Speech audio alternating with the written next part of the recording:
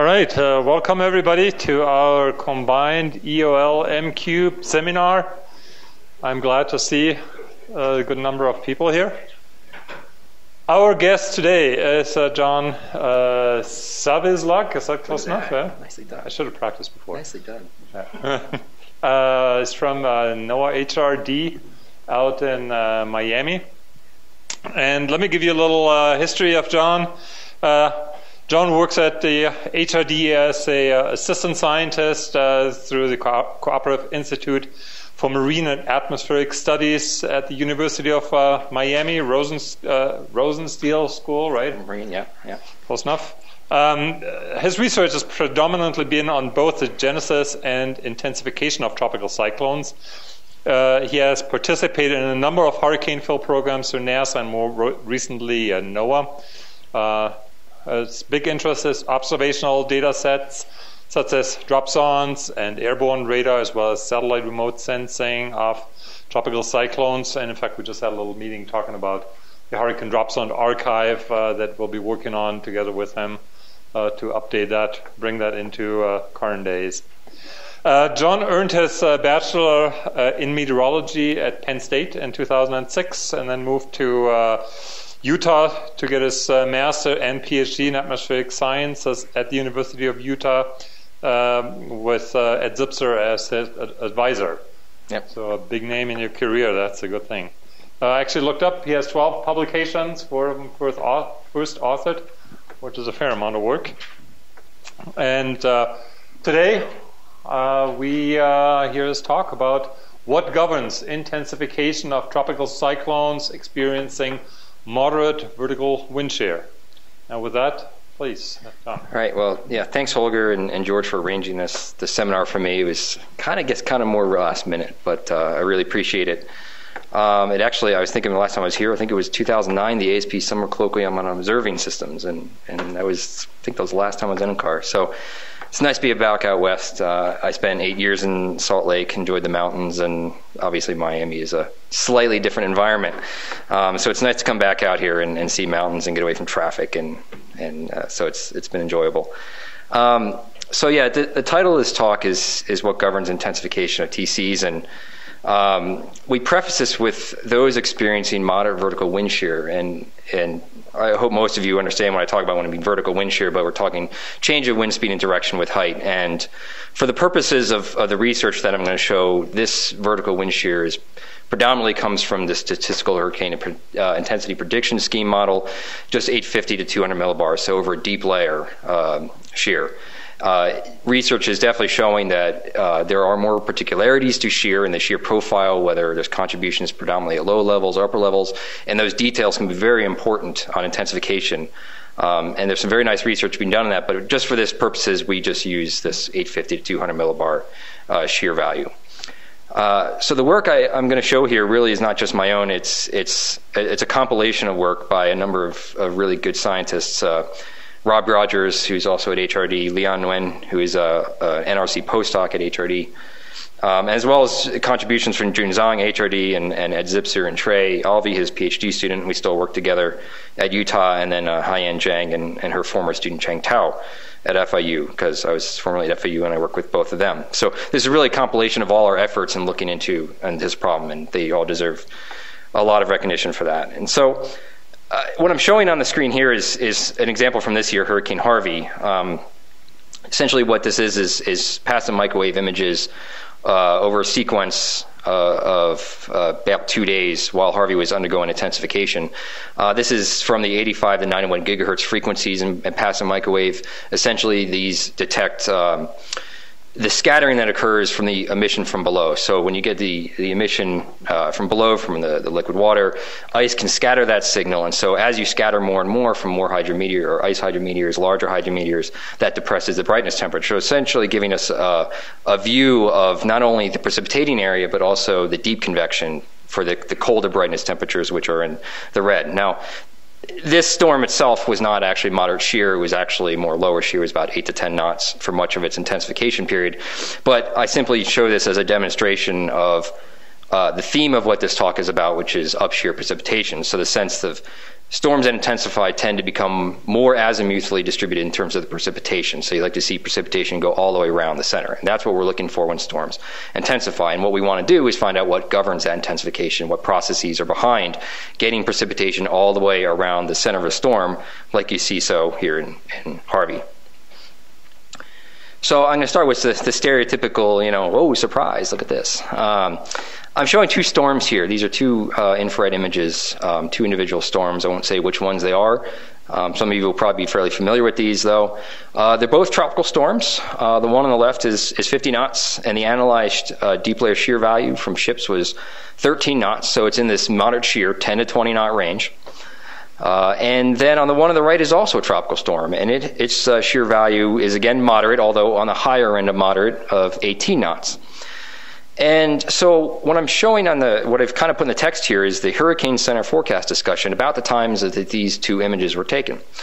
So the one on the left, just some highlights from their discussion. They essentially said that the cloud patterns become better organized. It's more symmetric. The center is still located on the southern edge, but that symmetry is important because they say now the outflow is better defined and it has the opportunity to strengthen during the next couple of days. Pretty optimistic forecast.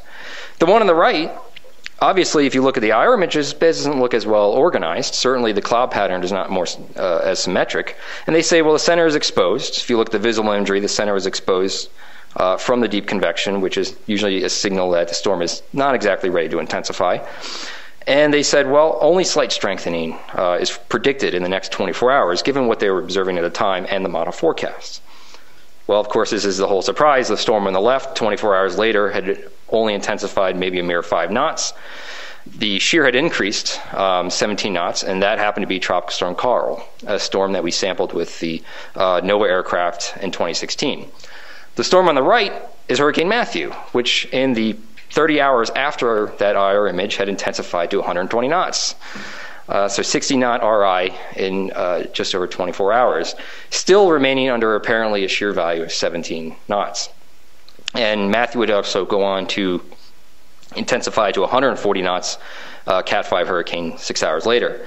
And so Karl, they actually still expected it to strengthen, and it never did. It just continued to recurve. It got more and more sheared. The precipitation became more and more asymmetric. Nothing much else happened. And of course, Matthew, we know, had a rather unfortunate future to it for both the Caribbean and the East Coast of the United States. So these really demonstrates what has been identified as a substantial forecast problem at the Hurricane Center. Not only is RI an issue to forecasters, it's now this moderate shear range, which a lot of storms fall into. So the goal of our research is to not only help the forecasters, but also understand the processes behind these storms that just maybe will help us understand why some storms intensify and some do not within this shear value. So the responses of TCs generally are pretty well accepted that low shear gives you a fairly favorable environment for intensification. That would be below 10 knots over a deep layer. And then high shear above 20 knots typically is less favorable, although there has been certainly some case studies that have shown that storms can certainly intensify in 20-knot shear, and there are mechanisms behind that. But these moderate shear values of 10 and 20 knots between 850 and 200, the TC response seems to be rather uncertain. I just showed two examples of that uncertainty. And so there really is a significant forecast uncertainty that lies in this shear range, and the Hurricane Center has specifically identified these moderate shear cases as being one of their forecast issues in addition to RI. RI is simply just a subset of intensification rates that can occur within this shear range. And so our goal as a group at HRD and many others, Rosie's done some fantastic work on this, is to really understand the processes at play here. And certainly I think the question is, what are the symptoms of storms within this shear value in organization that would tell us that it will either intensify or not intensify? So we really ask a fundamental question in our approach. What are the symptoms or the precursor conditions of TCs that are about to experience intensification, and how do they differ from those storms that do not intensify? In particular, we want to take those symptoms, and it could be from aircraft data or satellite data, and identify the processes behind those symptoms, which is the bigger challenge. And a lot of times the observing systems aren't capable of doing that, so we would need help from, say, numerical modeling to fill those gaps. So this talk is strictly about the observations. That's something that Rob and Leon and many others have been looking at. But we do also have some folks doing some modeling work, both an ensemble framework and an idealized framework for looking at processes behind the relationships that I'm about to present. And so the few sort of specific questions that we've been asking and what a lot of us are interested in is, what is the role of precipitation in these storms? So we're really looking at the early stages of these storms before and then during their intensification period. And I put deep convection in quotation or in the parentheses afterwards because precipitation is actually a little bit more complicated. We often like to use the word convection, but deep convection tends to be only about 10% of the raining area in a storm. Stratiform rainfall is the dominant precipitation type, and they may play two different roles. I'm not going to talk about that necessarily today. I will show one slide that separates stratiform and convection, but we are just talking about precipitation processes because they could differ in between the deep convection component and the stratiform component. And then what is the relationship between these precipitation processes and how the inner core evolves, specifically the thermodynamic properties? You'll see from the thermodynamic side, there are aspects to sheared storms, particularly in the early stages, that appear to have to be overcome. There tends to be drier air and subsidence and more stability in certain parts of the storm. And precipitation not only plays a role perhaps in dictating that, but also the storm may respond in that way. So we want to identify a relationship not only with the precipitation and the kinematic side, which is the next question, but also the thermodynamic side. So on the kinematic side, vortex tilt is also obviously very important. When you have a sheared storm, you tend to see a tilt of the vortex with height. And dynamically, that can induce subsidence up shear. You tend to favor ascent up shear. And so things have to evolve within the vortex as well. And so all of these are very much related to one another: precipitation, vortex tilt, and the thermodynamic conditions. And so we want to identify symptoms in all of these and sort of get a very specific timeline of how events are occurring for storms that then intensify versus those do not intensify. And so again, this talk that I'm going to do is really a compilation of efforts on the observational side. I'll show some satellite data, some aircraft data from recent case studies, as well as some satellite composites, showing sort of the impact of precipitation, how it evolves, and then also some aspects of the vortex structure, and then also the moisture characteristics in and around the near environment and inner core of the storm. So to start with the precipitation, I just wanted to highlight a recent study that I did with Ed and Trey at Utah. And something we've been doing, really focusing on, is getting away from the case study framework and getting into the composite framework, accumulating massive amounts of observational data. And one thing we've been working on over the last few years is accumulating all of the passive microwave overpasses of tropical cyclones globally. And that would include early stages and even the genesis stage. And now we've got about 17 years, all the way since 1998, of a subset of tropical cyclone pixels from passive microwave. And these are, as stands, they're only the imaging channels of passive microwave. So you have sounders, which help you with the moisture, humidity conditions, but then we have imagers, which help us with precipitation. So right now, we've subset of pixels for precipitation. So this would be, say, the 37 gigahertz channel, which detects emission from liquid water, which would help you for, say, raining area, and then also the scattering channels, like I showed earlier, which is 85 to 91 gigahertz, indicating more the deep convective area. And so what Trey has done here for part of his master's thesis was composite these overpasses for various intensification rates. And I know it's kind of hard to see here, but essentially each one of these panels represents a composite of those passive microwave pixels at the high frequency, the scattering channels, for various intensification rates. So this is a weakening of greater than 20 knots in 24 hours. This one here is a weakening of 15 to 20 knots in 24 hours. This is 10 to 5 weakening knots.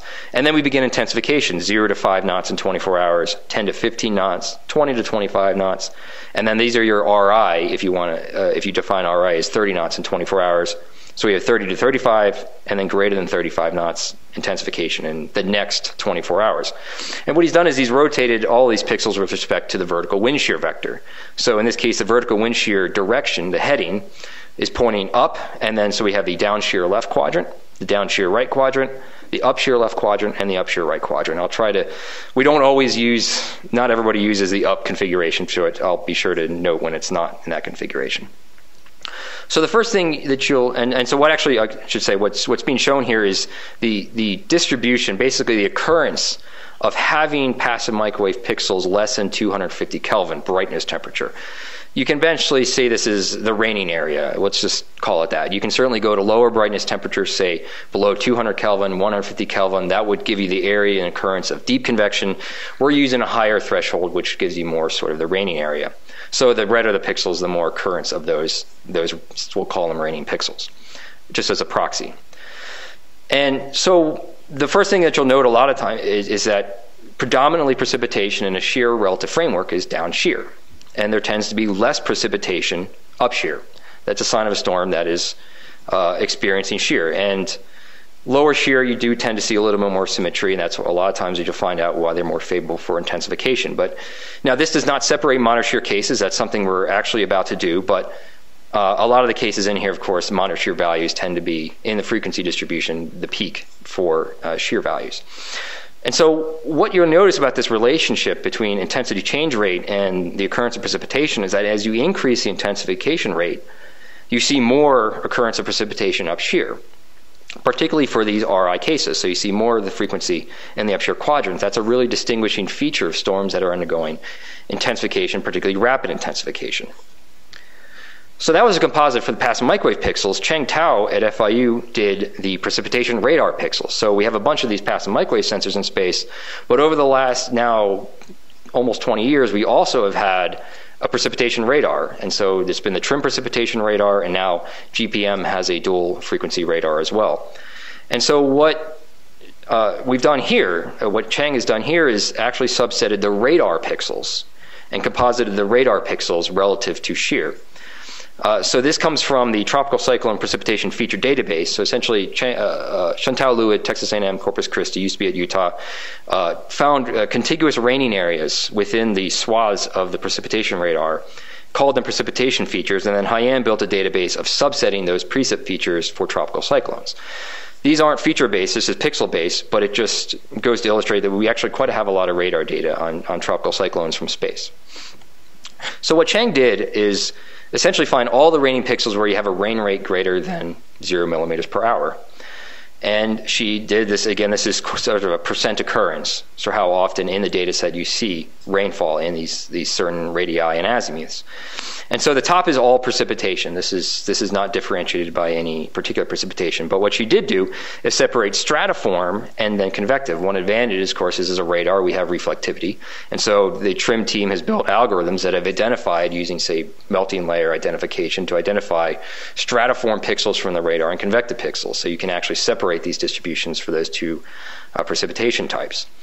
And what she did, now this is only RI cases, but she put together a timeline of RI cases. And so this goes back to that question of what are the precursor conditions for RI.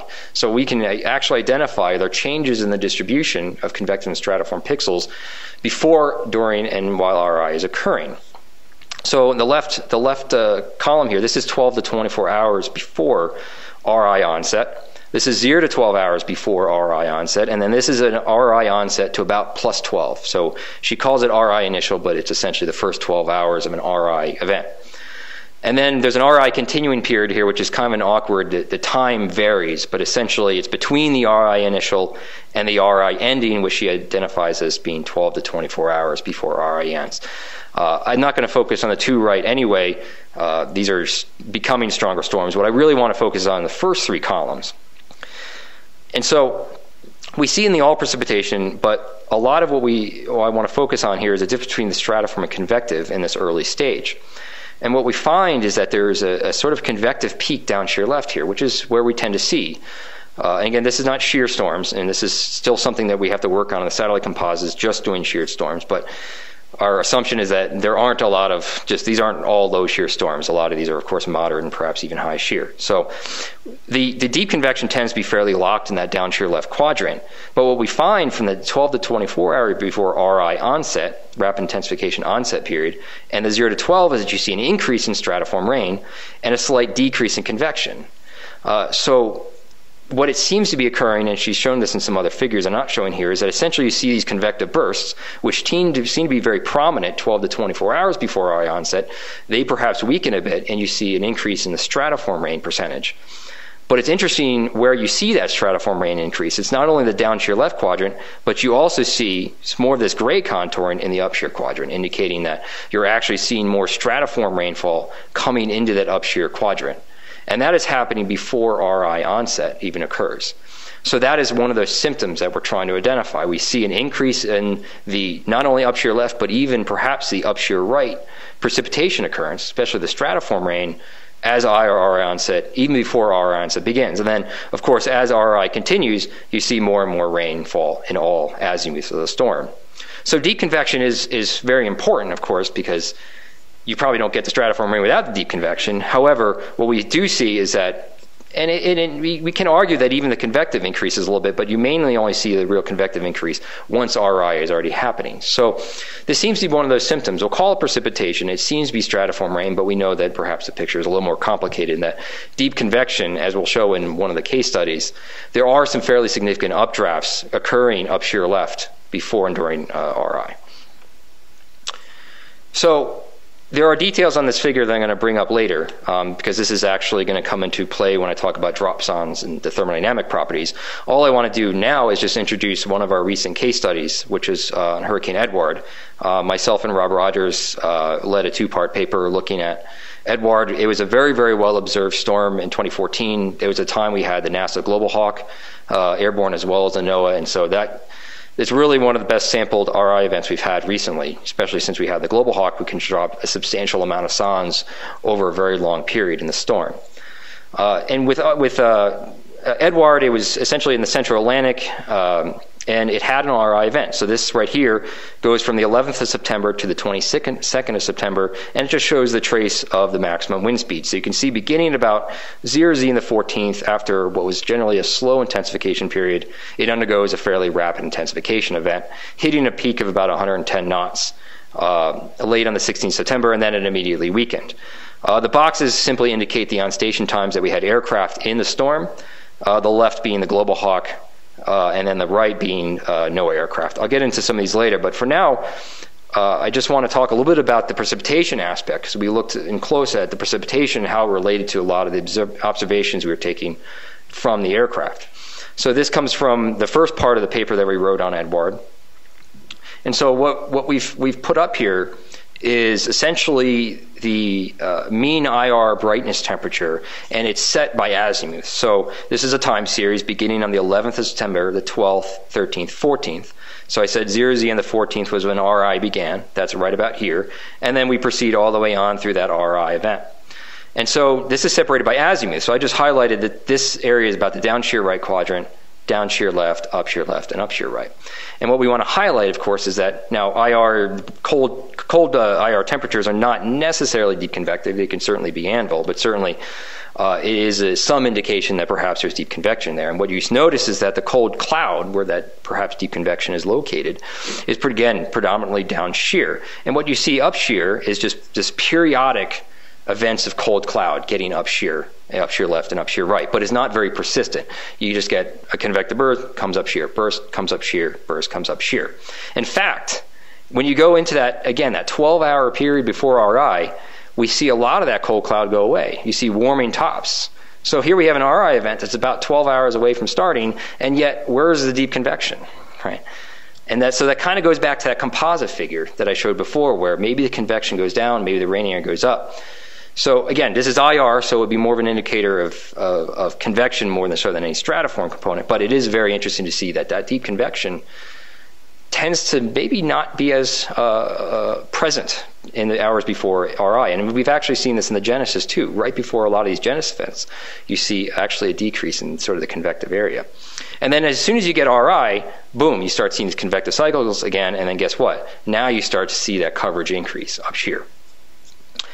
The lightning is kind of tied the same way. You see predominantly lightning down shear left, and you start to see very small events of lightning come up shear. This is simply a sequence of passive microwave images like I had shown from Harvey earlier. This is about when RI began, and so again you see these sort of intense convective events, at least according to the scattering, indicating that there's a lot of ice content coming up shear before RI even begins. So that, again, seems to be our symptom that RI perhaps could occur. And so we had aircraft data, and that was all satellite data. And what Rob has been able to show is he's taken the radar data and identified convective updrafts. And so he goes in the radar data, and what we're showing now is where he's identified 8 strong updrafts, being the green 3 meter per second and black being 5 meter per second, updrafts that are occurring between 8 and 16 kilometers. And again, this is shear oriented. This time his shear vector, this was Earth relative, so the shear vector is pointing to the sort of the west-northwest, down shear right, down shear left, and up shear left. And what he has here is 2 individual flights. This flight occurred during the RI period. This flight occurred during the steady state period. And the steady state being, this is actually a major hurricane, but has already reached its peak. In fact, we would argue that this is already undergoing weakening. And so I think the most important point here is from the RI event during this sort of earlier stage. And we see some very strong updrafts originating perhaps down shear left. There's some lightning associated with it, and they rotate up shear left as well. And so we get some fairly significant updrafts. But we actually kind of looked a little bit more into these, and in fact, while they are updrafts above 8 kilometers, 10 kilometers, most of these are associated with very strong downdrafts below 8 kilometers. So they're kind of a peak updraft. You can kind of think of it as a helical. They kind of initiate down shear right, they go down shear left, and they come up shear left. But a lot of what happens up shear left is you get precipitation fallout up shear left. So it's deep convection in the sense that we see an ice scattering signature and a strong vertical velocity, but it's a little more complicated than that because you're getting a lot of precipitation fallout from those. And so there's just another couple cases that Leon Wen did. This is 2 cases of Bertha and Cristobal from 2014. Bertha, he is identified having an RI event. This storm is actually weaker than what you see from Cristobal. The thing with Cristobal is it's actually steady state at this time. So what he's pointing out with Bertha is, again, so this is composite reflectivity from the tail Doppler radar from a P3 mission into Bertha. Oriented with shear, this time, again, Earth-west, so the shear is pointing to the southeast. And what he's just simply demonstrating here is the coverage of reflectivity up shear left versus Cristobal steady state storm, where you don't see as much precipitation coming into the up shear quadrants. And just one more case demonstrating precipitation, and there's an extra point we want to make about this. So this was from a series of flight into Hurricane Hermine, or the actual pre-period of Hurricane Hermine last year. We had a number of P3 missions from the wave stage all the way to it recurving in the Gulf of Mexico, becoming a hurricane. And Rob and I kind of tried a different metric, and the metric that we attempted to plot here is the azimuthal coverage of reflectivity. So in the up shear quadrant, so you look at so you basically take the coverage of reflectivity at throughout that azimuth, at each radius away from the center in the up shear quadrant and with height. So this is not reflectivity itself, this is simply a fractional coverage. And so this is a sequence of flights into Hermine, and again, it's a very weak storm here, it's 30 knots. And over a sequence of 12 to 24 hours, even though it remains 30 knots, what we actually found from the reflectivity is that you see an increase in coverage of reflectivity in the up shear quadrant, but you also see a growth of that reflectivity. So you see more and more reflectivity at a higher and higher altitude with time. And it just so happens after we see a lot of this, then it undergoes its intensification. It actually intensified to a hurricane. This was simply just one flight when it was 45 knots. But it's this upscale growth process in the up shear quadrants that really interests us. And it interests us because, as I'll show later, the thermodynamic conditions are very limiting convection early on, but oftentimes we think we see a change in that thermodynamic conditions such that you can allow convective growth to happen up shear. So we just wanted to add another little wrinkle in here, which is the vortex tilt. So Rob, and this is really recent, I hesitated with Rob to show this, but he already showed this at a meeting overseas a couple weeks ago, so I'll show it. We're essentially trying to relate the timing that the vortex tilt changes. I said that shear storms, and Hermine is a moderately sheared storm. Sheared storms, of course, tend to have their mid-level and upper-level center farther away from the low-level center. So we need to reduce that tilt. We know we need to reduce that tilt in order to intensify a storm. The question is, how is it timed for when we see that increase of precipitation up shear? And so Hermine is just one example of looking at that sort of time frame. Now, it's kind of hard because we're only getting kind of daily looks from the aircraft data, but there's seem to be some suggestion here that as soon as you get that vortex tilt, you see the precipitation symmetry increase. So here's an early stage flight against 30 knots, and I know it's really hard to see some things in here. Essentially, he's contoured here in the colors, the reflectivity, average between 2 to 8 kilometers. The he has the 2 kilometer, 8 kilometer streamlines. The image is centered at the 2 kilometer center. The white streamlines are 8 kilometers, but to make it easier, sort of, this is his slide, I'll blame it on Rob, is the X here is essentially showing the 8 kilometer center from the streamlines. And so what you see here is that the 2 and 8 kilometer center during the early stages of storm is very displaced from one another, more than 100 kilometers. And it's even more displaced here. But then what ends up happening, we see that they become more aligned.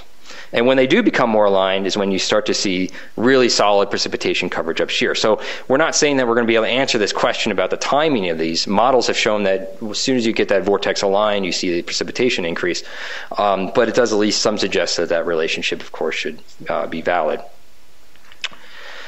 But that's just one single storm. And so what we're interested in doing now is going back into the record of the TDR, the tail Doppler radar data from all these NOAA P3 Hurricane Hunter missions, identifying those cases that were in moderate shear storms and during the early stages, and then again identifying the relationships between the precipitation, at least the precipitation structure from the radar, and then also the vortex tilt.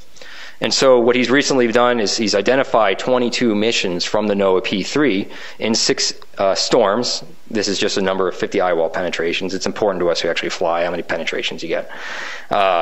And the storms are all in this 30 to 65 knots, so they're not quite hurricane. They're borderline hurricanes, but mostly tropical storm. And they're all moderately sheared storms. And you can see the ones here, Hermine, Carl. Carl was one of our comparative cases from last year because it was a storm, as I showed earlier, that was in a shear but did not intensify. And then Kyle, Diley, Ophelia. And he separated the missions as those that intensify, and he calls at 10 knots in 12 hours, versus those that are steady state storms during this flight, during the flight in which you really only see, say, between negative and 5 knots in the 12 hours. And these are just showing the statistics, basically, that have been summarized there.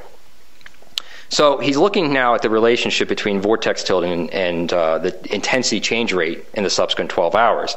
And so on the bottom is that 2 to 8 kilometer tilt, so the distance between the 2 kilometer center and the 8 kilometer center, according to the radar, versus a 12-hour intensity change rate. And unfortunately, this image doesn't show that there's much of a relationship. So these each represent an individual flight into these storms.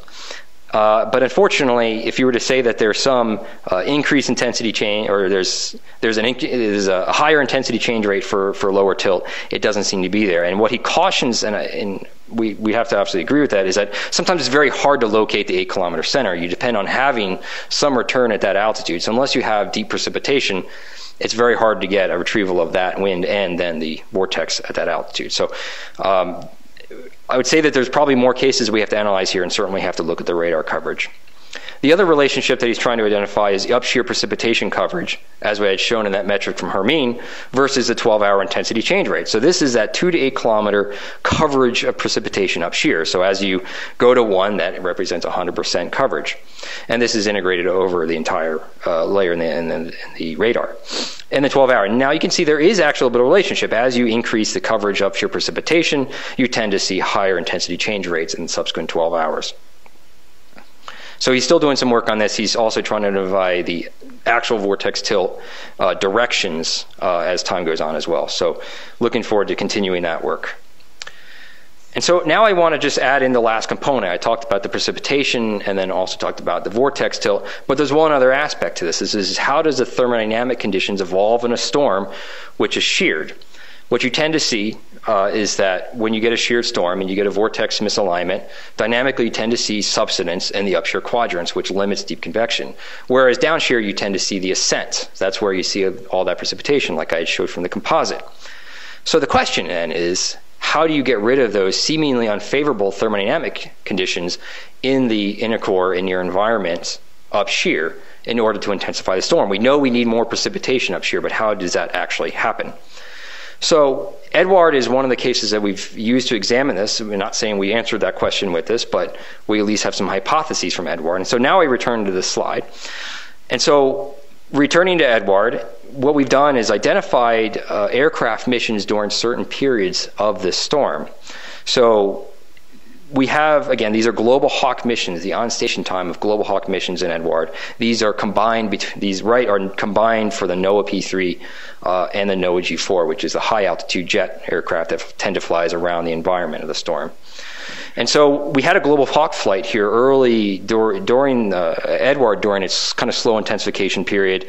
It was still a tropical storm, and this is the coverage of SONS from that global hawk flight. And then you can then see the rapid intensification period. We had the global hawk flight as well, so no aircraft. You can see all the SONS from that mission. The gray is actually a single G4 mission. There was no other coincident aircraft at the time. The black is representing the peak period in the storm when it was already a Category 3 hurricane, 110 knots, beginning to weaken. And then we have a later period here from the global hawk when it was weakening. I'm not going to talk about that flight. Really, really high shear value, already undergoing a transition type event. And so what I've done is composited the dropsonde profiles in a shear relative sense from each one of those missions. So I'll go through this figure right here. These are relative humidity, composite profiles of relative humidity. This is 1,000 millibars to 200 millibars, so increasing with height. And so you see the composite profile from the slow intensification period, the RI period, the peak period, and the weak period. And again, this is the composite for the downshear left quadrant, the downshear right, the upshear left quadrant, and the upshear right. And what I want to point out from these figures is that in the downshear quadrant, from each one of these periods, which represents also in time, you see very little change in the humidity profile.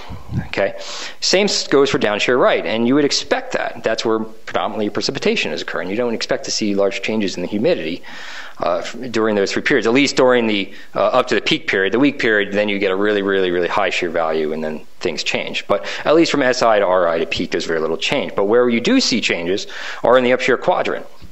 So in the upshear left quadrant, this is the profile during the slow intensification period, and the green is during the RI period. And what we've seen is that you see an increase in the relative humidity in the middle to upper troposphere from the slow intensification to the RI and then to the peak.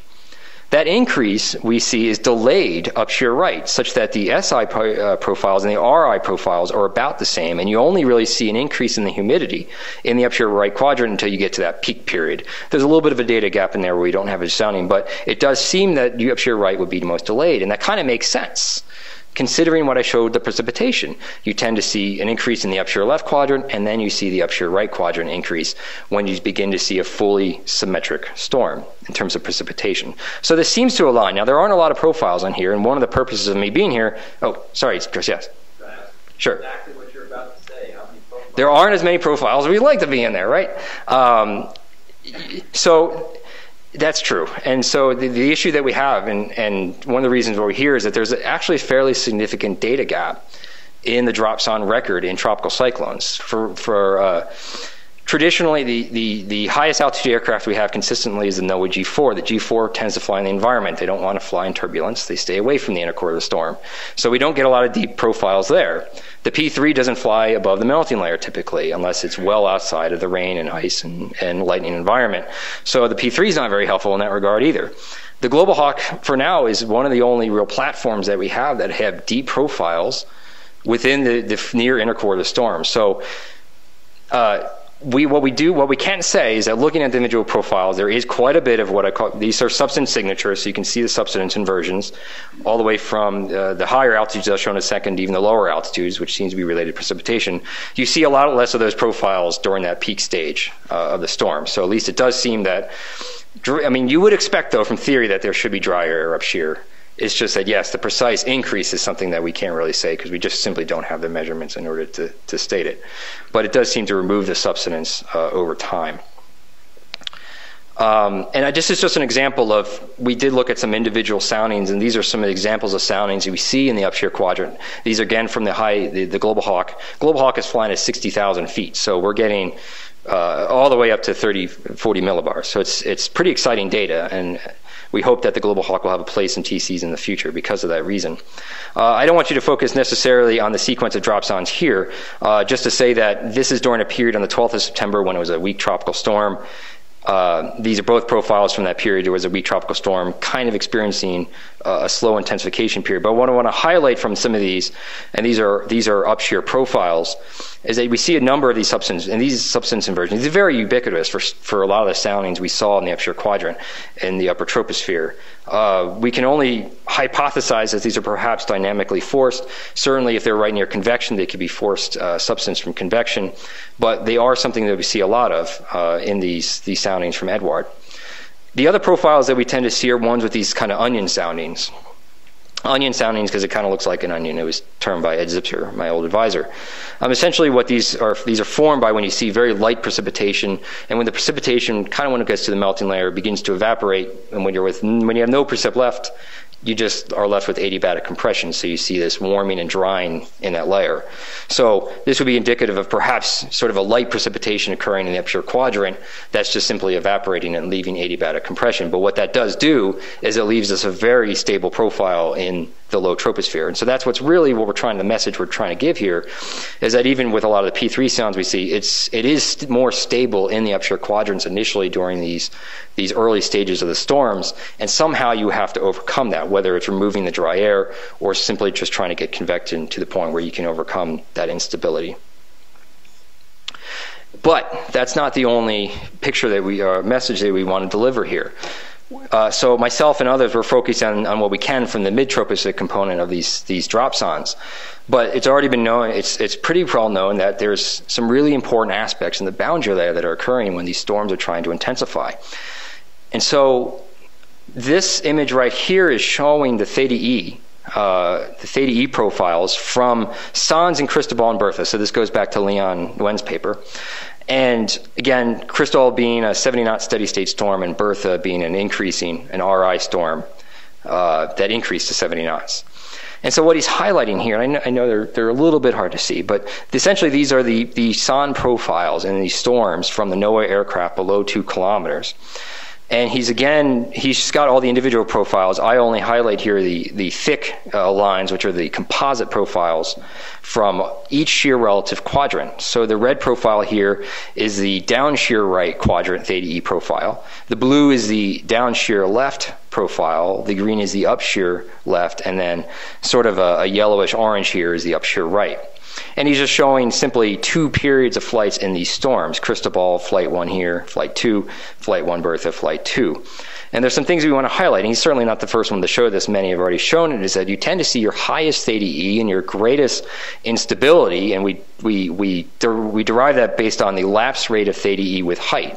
So the more that the theta E falls off with the height, the more convectively unstable the profile. So the down shear right quadrant tends to be the highest theta E and the most unstable. That's where we tend to see that convective development happening. We see that both in the radar and indicative in the satellite composites. And then precipitation kind of maximizes, precipitation maximizes in the down shear left quadrant. And what we see from the low theta E profile is a much more stable sounding and a much lower theta E in the boundary layer. So what you're getting is essentially a lot of convective downdrafts, which are pooling the boundary layer with this low theta E air. Not very helpful to a storm that's trying to intensify, something that you actually have to overcome in order to help the storm intensify. That kind of sounding persists into the upshur left quadrant, but then when you get around to the upshur right quadrant, you actually then start to see a little bit of a recovery of that theta E once it gets away from that downdraft region left of shear. So the down shear right is the highest theta E, most unstable. Down shear left, up shear left, we'll just say the left of shear quadrants tend to see the lowest theta E at a more stable low level profile. You don't see as much convective development there. But what Leon was trying to highlight from these 2 cases was that if you look, even though the surface values of theta E might be similar, the look of the profile, especially in terms of the instability, are quite different from the 2 of these storms. The Cristobal case and the left of shear quadrants tend to be quite stable. You see in the low theta E. But when you look at the profiles from Bertha, you still see this fall off with height with the theta E, indicating that there's still convective instability left of shear and up shear in Bertha. So what he's hypothesizing here, and I think it's a decent hypothesis, is that storms that intensify through the enthalpy fluxes can simply overcome this cool dry air in the boundary layer. It's fairly ubiquitous. We see it on all the storms. Certainly not the first ones, Cristobal and Bertha. But it's how the storm responds. It's how it recovers this low theta E air. Because if it can recover, then you get that instability and you create the possibility of creating deep convection. So one other thing that Leon was highlighting was also this kind of the source of this low theta E air. And one thing that he found, and again, these are kind of lucky profiles. We said that the Global Hawk is one of the only, but once in a while you'll see the G4 get a little bit closer to the storm core here. And what he's showing here are the QT, the solid again being the mean profiles in this QT. And now I'm only highlighting the up shear left and the down shear right quadrants from Cristobal and Bertha. And what should be fairly jump out to you is the differences here above 400 millibars into the upper troposphere. You have this massive dry intrusion. This was a dry intrusion coming from the mid-latitudes in a storm relative sense, getting into the core of the storm, likely contributing to those really strong drown drafts in Cristobal that were unable to be recovered in order to allow the boundary layer to be more favorable to intensifying the storm. You don't see those as much within Bertha. So this dry intrusion can do a couple of things. It can either weaken the updraft strength or can, of course, increase the downdraft strength. Either way, we see that low theta E air happen in Cristobal, get around up shear, but not yet. It just wasn't able to recover to create that instability to generate the deep convection up shear. So what Leon did, and we have to give him a lot of credit, he worked a lot of time on these conceptual models, and I had a professor once said all conceptual models are crap, but some are useful. This one might be pretty useful. He essentially has created a schematic that compares non-intensifier with an intensifier. I just want to start with the intensifying one. And so just to orient yourself here, he's got a shear vector which is kind of coming out of the wall there, out of the page. And the column is simply showing the vortex tilt with height, the circulation tilt with height. So in the down shear right quadrant, and then here's down shear left, up shear left farther away, and then up shear right coming around back to us. In the down shear right quadrant, you tend to see convective development, although he didn't quite indicate with that figure, but you also see this, he's indicating a nice reservoir of high theta E error, and again, instability which can contribute to convective development down shear right, as we often see. And then you get a peak in the convection and the precipitation down shear left, but then as he indicates in those cooler colors, you begin to see that boundary layer, that cool dryer in the boundary layer, stabilize the low troposphere, and that persists all the way through the up shear quadrants. And what he's also indicating here, of course, is that mid-intrusion, that mid-upper intrusion of dry air, which again is inhibiting potential for deep convection in that area, as well as the subsidence that we suspect is pretty ubiquitous up shear during these tilted storms. And so simply this diagram, I think he was trying to say here is that you just don't recover that low theta air in time. You're not getting the enthalpy fluxes to recover that low theta air to allow the storm to possibly have a chance of becoming more symmetric. On the other hand, the intensifying TCs look a little bit different to us. So you can see that reservoir of high theta air again that's contributing to the convective development. You see that peak in the convection down shear left, but now what he's indicating is that precipitation now gets up shear left. Now I go back to that fallout idea, and so we tend to see a little bit of that drier air up shear, and the question is, how do you remove that dry air? Is it simply a result of decreasing aligning the vortex such that you're not really getting that compensating that driven subsidence anymore, or is there something a bigger factor involved? And so something that we're hypothesizing about removal of that dry air is that yes, you do need to decrease the vortex tilt. You need to align the vortex. Whether the shear reduces and that allows it to align, or there's some other process through precession or convection that allows that vortex to align, there's some good work going on with that. We don't try to answer that here, but if you do have dry air, you have to remove it somehow, and we have two hypotheses for that, either or both, that when this precipitation comes from the down shear left quadrant and comes up shear and falls out, you could humidify kind of from the top down.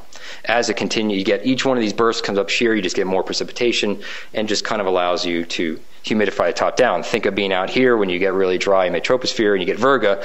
If it rains enough, you get enough virga over a prolonged enough time, eventually you'll get surface precipitation. The other side of this aspect is that if you are getting the fluxes to recover this low theta air, you could gradually build convection upwards. So you start out with fairly shallow cumulus, and then that gradually builds up over time, getting higher and detraining in the mid-troposphere. You detrain the mid-troposphere, you moisten the mid-troposphere, you can help promote more deep convection. So it could be one of these processes that are occurring. But either way, you do need to recover that downdraft air, which is stabilizing the boundary layer. That seems to be one of the key components here, in addition to the vortex tilt, in order to create a more symmetric storm. So a lot of that what you see there is a lot of this case study work and starting some composites, but we really do want to go beyond the case studies. And so what we're beginning to do is start compositing more of this airborne data. So Rob is interested in more compositing the tail Doppler radar data from the NOAA P3. it's been mined in sort of an axisymmetric sense and a little bit in the shear relative sense, but we think there's more we can do, specifically looking again at these moderate shear storms and looking at that precipitation structure. Is it convective? Is it stratiform? Is it this very interesting profile we see up shear left where you get a really strong updraft above 8 kilometers but really strong downdraft below? What is the influence of that downdraft? We already see possibly in the boundary layer. And then also the dropson data, and that's one of the main reasons I'm here, is also to talk about the dropson compositing. So, of course, NCAR here has produced a long-term hurricane dropson archive. Our goal is to make it more complete and advance it by adding some value-added metrics that allow us to composite that dropsons for things like intensity change rates, current intensity, SST, and so forth. We do have some ongoing work and numerical simulations, so both idealized and ensemble simulations focused on examining these relationships. At the very least, we could identify these relationships through observations, but we simply just don't fly frequent enough to really get at the processes. So if the models can replicate the symptoms that we see of storms that are intensifying, we believe that the models could hint then at the processes that are occurring. And then from the data collection side, with the Hurricane Center now placing a real focus on these moderate shear storms, we've evolved the hurricane field program that we have at HRD to include an experiment specifically targeting the early stages of storms. There was a rapid intensification experiment under the intensity forecast program that we operate annually at Hurricane Research Division, but it was loose on its hypotheses, and we tended to just go after hurricanes. But now we want to go after those early stages and get those observations during the early stages of storms. In particular, we have an observing strategy to get the P3 to a high altitude, make the pilots very uncomfortable, and get high altitude dropsons in the near inner core. We didn't accomplish it this season, but for a couple of circumstances, but we hope to do it next year. So from this year, we did sample a dedicated apex experiment. This is the experiment focusing on early stages and sheared storms.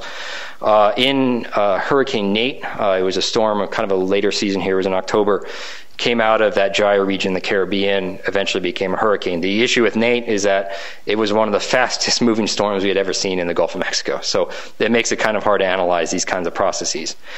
We did a number of flights into Hurricane Harvey in the Gulf of Mexico. The storm was undergoing rapid intensification. Wasn't a moderate shear case, but still gets us at the intensification events. The difference between Nate's and Harvey is that Harvey was operationally tasked missions, so we dropped a lot less SONs than we did in Nate. Irma is an interesting storm for us because it was actually a Category 3 hurricane when we began to sample it. It had already gone one RI event, and then while we were out there east of the Caribbean, it underwent a second RI event as a Category 3 hurricane, which is relatively rare. It went from 100 knots to 150 now, 160 knots. So it's a kind of a different RI event that we can look at. And then Tropical Storm Franklin is kind of one of our null cases because it was a tropical storm in the Gulf, didn't really intensify, didn't really organize. Unfortunately, with Franklin, we just didn't get that many flights in it. But we began to put forth this effort, and essentially with this part of this experiment, we're focusing on sort of a sustained measurement strategy going forward to look at these kinds of storms. So I've just got some references, some of the papers that we've all shown here, and be happy to take a few questions. So, thanks. Okay, questions? Evan.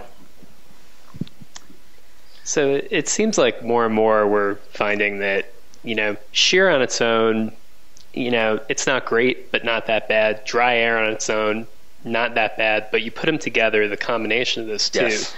Can really hamper intensification. Would you say this supports that? I would say, yeah, that's quite supportive, and that's really where our challenge kind of lies, because there's multiple components to this. It's the vortex tilt.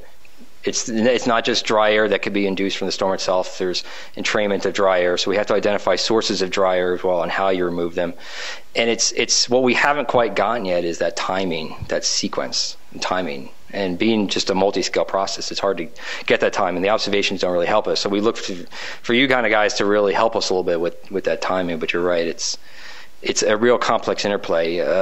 But in the sense that you do see these things coincident. When you see higher shear, you tend to see the drier air that you have to overcome. It's rare that you see a moderately sheared storm that doesn't have to overcome some sort of dry air in one of its regions. Even Harvey, which was an 8 knot sheared storm, had to overcome that asymmetry.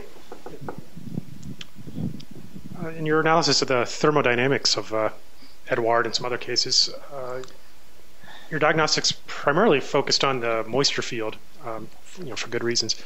But I was thinking about some studies that show you almost have to get a cold anomaly in low levels before you get intensification. Do you see that as well in your analyses? And follow-on question would be what's your thinking on why that might matter?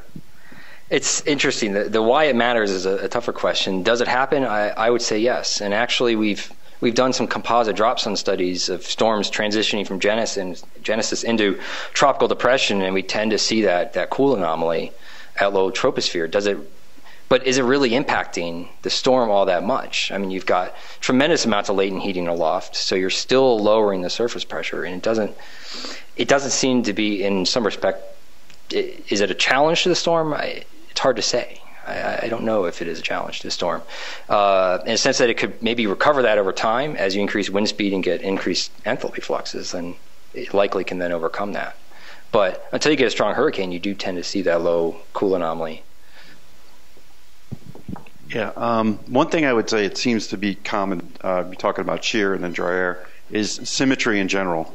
And, be it with precipitation, but I'm coming at things from a very close to the surface level. I have, when I first started not looking at case studies, I was getting hell, and now it seems to be in vogue here to be looking at composites, so it's great. Things have come around.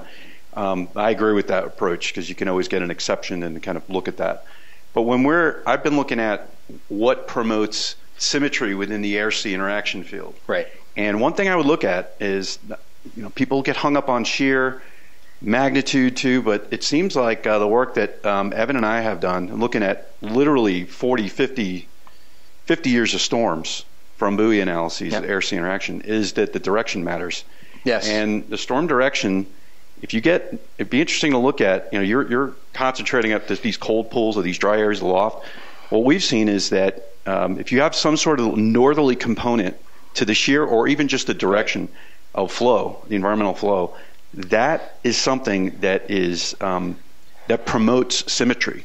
Right. And when you get these on the down shear, especially on the up shear left and coming into the up shear right, where you have that low theta E air, if you look at some of your profiles, you also have gigantic enthalpy fluxes. Yes. So you're getting that recovery, and you get more of that recovery when you have that flow pattern. Right. So it's maybe it gets a little bit to what George was saying about looking at these cold pools, but looking at really low. So what you see at near surface is quite different than what you're looking at in the profiles. We're under the assumption that a lot of what happens in the mid-troposphere then gets reflected in the near surface. I think you bring up a good point, and it reminds me about shear calculation itself is actually more complicated than we like to make it out to be. It's depending on the calculations, you get widely varying magnitudes of shear, but it's also that orientation of the motion and the shear, and there could be, more favorable configurations, despite what would apparently be unfavorable. What's critical too, is last comment on this, is that you put everything in a shear framework. But also, again, back from looking at the surface fluxes and looking at the interface, you really can't ignore what the Earth relative is. For example, you get cooling on the right from the ocean, because the winds are stronger, and you get you just get the structure many people have shown on the right. So if you have, let's say, down shear, if you have shear that's coming from the north, then your down shear left is on that right side, which helps actually counter that. So there are orientations relative when you have shear and earth combined that will combine to give you better or worse symmetry. And I think we have, and you make a great point, because we have to keep that in mind as we go forward with these composites, because it's not as simple as we like it to be. So that relative orientation is something we're going to keep in mind. Nice talk, John. So you mentioned vortex tilt a couple of times, and you showed that in that scatter plot there wasn't really the loose scatter plot. We'll blame Rob on that one. Yeah, there wasn't much of a relationship, and that's kind of similar to what Rob showed in his other composite analysis.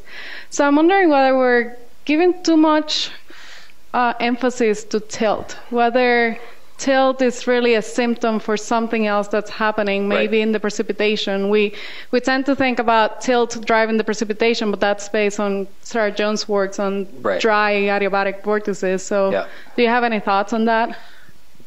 None particularly. I mean, it just seemed. I mean, pretty much every storm that completes its RI is aligned, right? And a lot of them begin not aligned. So I don't really have much to say on that. I'm sure there's many others that will, but the timing of it, I think, is still pretty precarious. Is it the tilt decrease, or is it the upshear precipitation increase first? And I would argue that there's storms where you see that upshear precipitation increase first, and then the tilt kind of follows. So how they're tied together is something more complicated than, I mean, I can answer here, but it's more complicated than we. And unfortunately, the observation is just so hard to get that because we just don't hit the storm frequently enough. Oftentimes, it's your daily, and all of a sudden, a 50-kilometer misalignment is already 10 kilometers the next day.